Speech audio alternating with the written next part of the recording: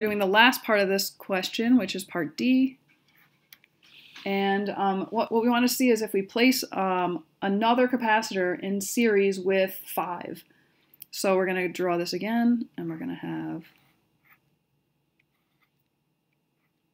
so this is C1 is 1, C2 and 3 together is 1, this is C4 is 4, and then 5, we're going to have 2 5s. Oops. So this is 5 and 5.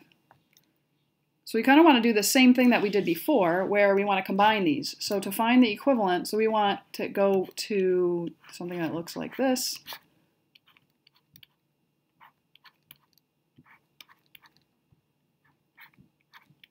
All right, so we want to find the equivalent of the 5 and the 5.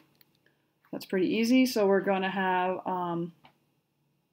the equivalent capacitance. So we're going to have this one is going to be, this one right here is going to be 1 over CEQ is equal to 1 over 5 plus 1 over 5, which is equal to 2 over 5. And so then when we flip it, this becomes 5 over 2.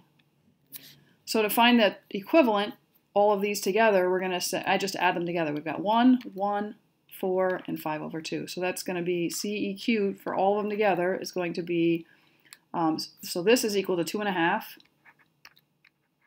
So we're going to have 6 plus 2.5 is 8.5, and that's microfarads. So that gives us D. If we wanted to do the bonus, I wrote that down somewhere,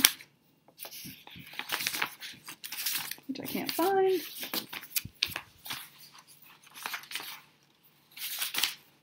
I'm not really sure, but all you would need to do is, so if all the capacitors are changed to have a dielectric material between the conductors with a dielectric constant, so the new circuit of K over 2, oh, there it is. So I'm going to have, what would the new total energy stored in the capacitor be? Well, I can do that by, so this is bonus. I can say U is equal to 1/2 C times V squared.